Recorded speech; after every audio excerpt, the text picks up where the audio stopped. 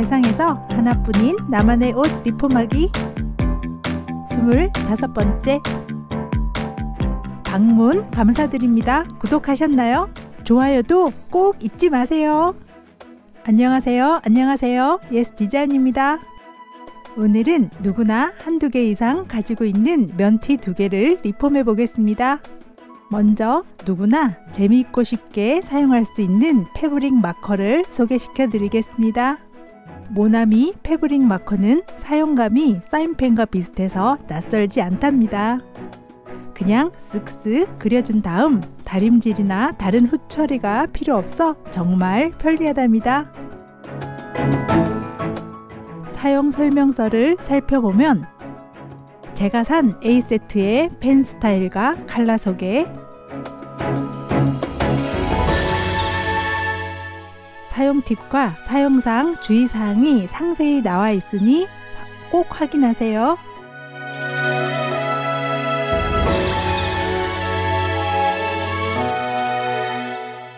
주 모나미가 태국에 세운 모나미 타일랜드 제품으로 일반 화학 제품 탈염색제로 안전 기준에 적합하다고 적혀 있네요. 이제 리폼을 시작해 보겠습니다. 먼저 이제는 잘 안 입는 신랑의 화이트 면티를 리폼해 볼게요. 그냥 리폼하면 신랑이 입던 러닝티 같아 보일 거예요. 그래서 중간에 색이 배어 나오지 않도록 꼭 신문지를 넣어 주시고 원하는 색으로 라인만 그려주면 속옷 같았던 러닝티가 기능성 외출복으로 멋지게 변신할 거예요. 옷을 3등분해 아래는 촘촘히, 위로 갈수록 간격을 넓게 선을 그려주겠습니다.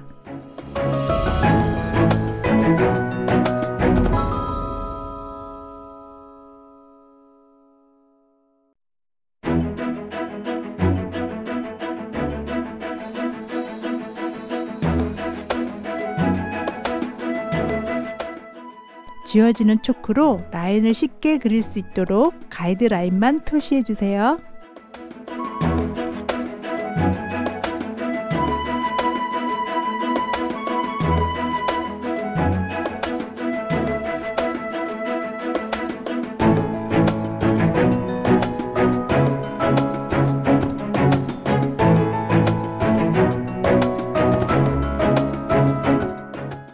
이제 페브릭마커로 선을 그려보겠습니다. 선은 자로 재듯 똑바로 긋는 것보다 중간에 끊어지다 이어지고 살짝 흔들리는 자연스러운 선이 더 멋지답니다.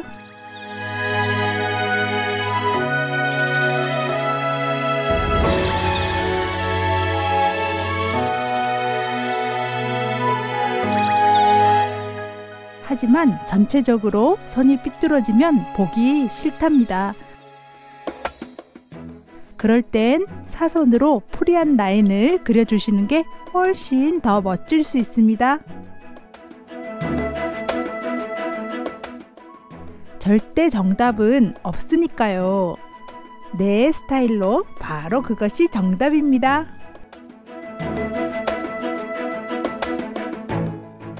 라인을 그려갈수록 속옷 같았던 러닝티의 이미지는 없어지고 이제는 세상에 하나밖에 없는 나만의 옷이 완성되어 가고 있죠?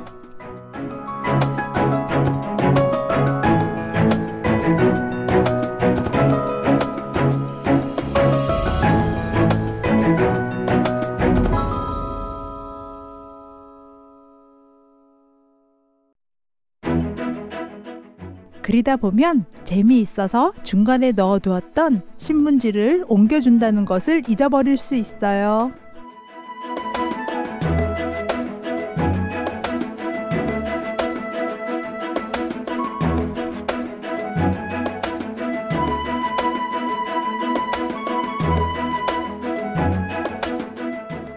저는 앞뒤로 그려주었습니다.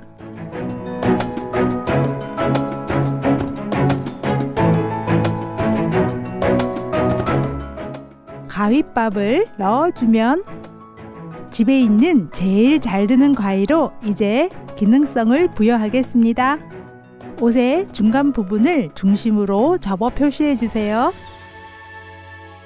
가위밥을 아주 작은 V자 모양으로 잘라줍니다. 가위 끝으로 살짝 집어준다는 느낌으로 잘라주시면 된답니다.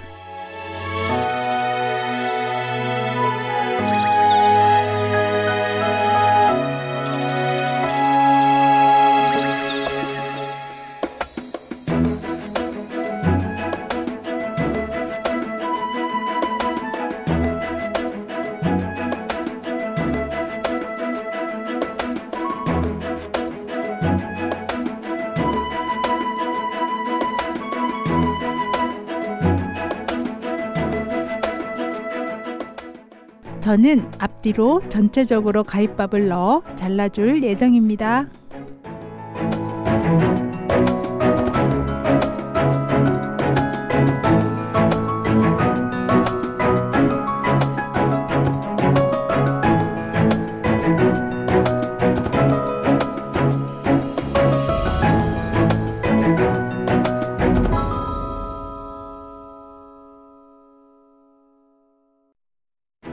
작게 자르다 보니 미처 안 잘린 부분은 따로 잘라주시면 됩니다.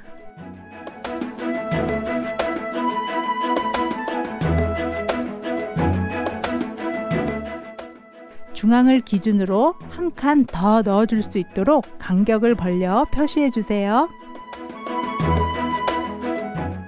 가위밥은 잘라준 위치에 나란히 잘라줍니다.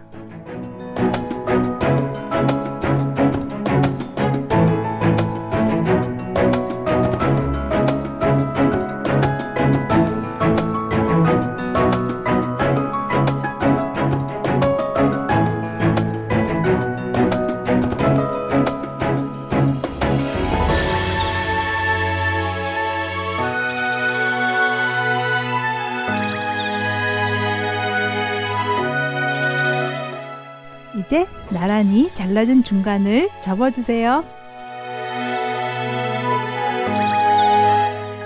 지그재그로 잘라주어야만 선이 맞지 않아도 자연스럽게 보인답니다.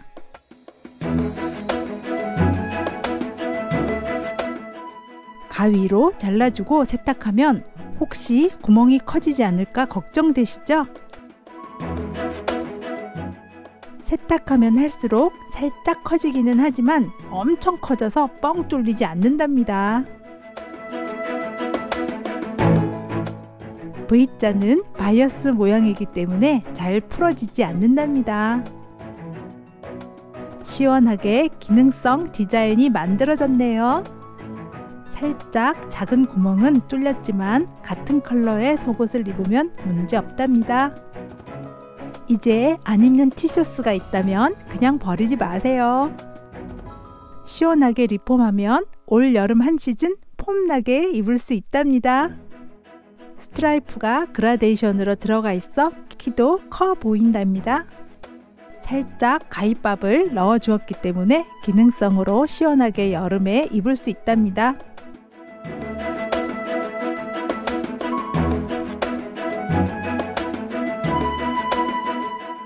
(10년) 동안 즐겨 입었던 이 반바지도 긴 청바지를 잘라 여름 반바지로 리폼한 것이랍니다.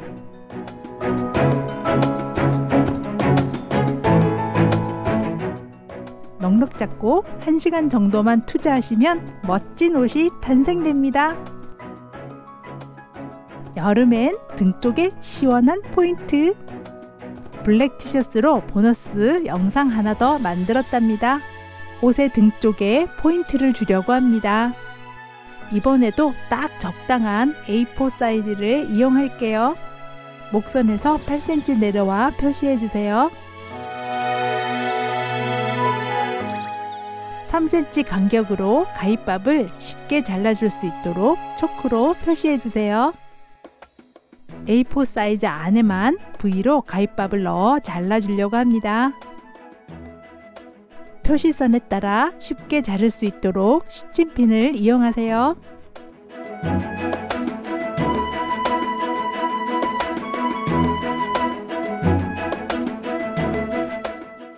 2-3cm 사이에 원하시는 간격으로 지그재그 상관없이 프리하게 잘라주세요.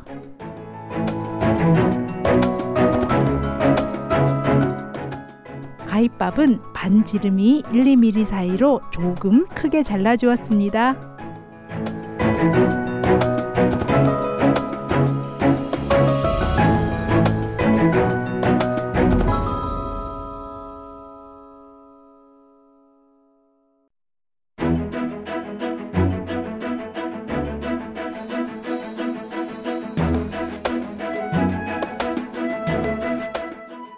등 부분에만 스퀘어 모양으로 기능성 포인트를 주었습니다. 이번에는 다른 디테일 없이 가위로 가위밥만 넣어 시원한 티셔츠를 완성했어요. 잘 안 입는 빅사이즈의 컬러 티셔츠가 있다면 가위밥만 넣어 시원한 기능성 티셔츠로 업그레이드 시켜보세요. 여러분의 집안의 장롱을 잘 살펴보면 분명 잘 안 입는 컬러 티셔츠가 있을 거예요. 천사날개 모양이나 동그라미 모양도 멋질 거예요. 여러분의 마음대로 응용 가능하답니다. 원하시는 디자인으로 업사이클링을 실천해 보세요. 감사합니다. 또 만나요.